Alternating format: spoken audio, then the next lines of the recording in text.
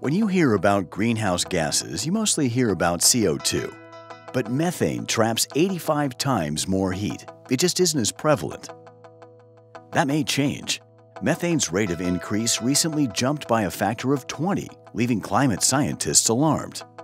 California even passed a bill requiring significant methane reduction by 2030.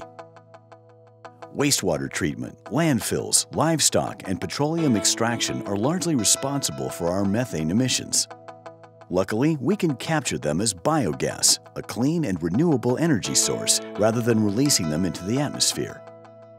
Some industrial sites already do, especially the large ones, and they can make a profit by generating electricity and selling it back to the grid. But why don't all of them? Well, any engine that has a lubrication system, in a sense of a bath, where oil is collected and distributed to the engine during its running, is going to be a source of contamination by the H2S, the hydrogen sulfide that exists in almost all biogas. And it makes the lubrication very acidic, primarily sulfuric acid, and that, of course, then eats away the parts very quickly. And it also could have a high amount of siloxane. It's a basically very fine sand.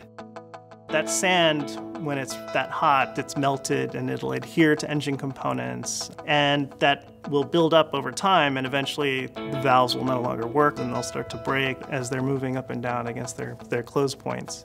Given the cost of maintaining this generator, or of trying to filter out the siloxane and hydrogen sulfide, most methane emitters can't afford to use their biogas.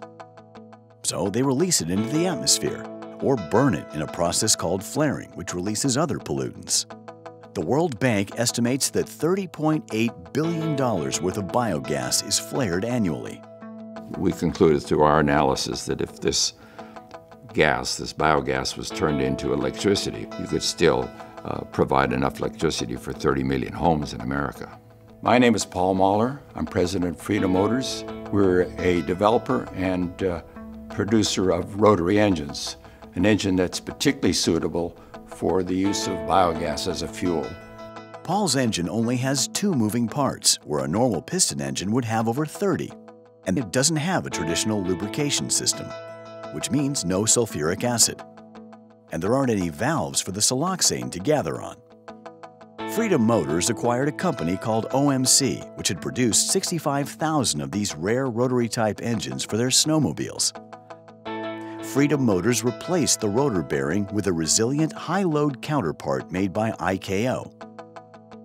The housing and end plates are now liquid-cooled, doubling the effective horsepower.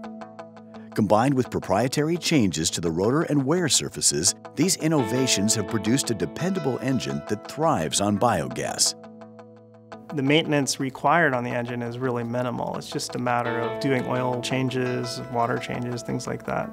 This particular field is a very good opportunity for us because the market price of a competing engine is nearly 10 times higher, especially when the size of the landfill or wastewater plant or something is small to medium size rather than very large, which really is most of it.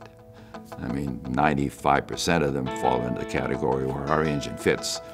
For example, there are over 50,000 dairy farms in the U.S.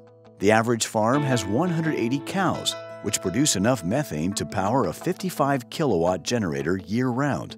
That's 5 households worth of electricity per farm. It's possible in this product. With our tremendous advantage in cost, we can go out there again and get into it without having to invest a lot of money. Thank you for your interest in Freedom Motors. If you'd like to learn more about the Rotapower engine and its potential, visit freedommotors.com.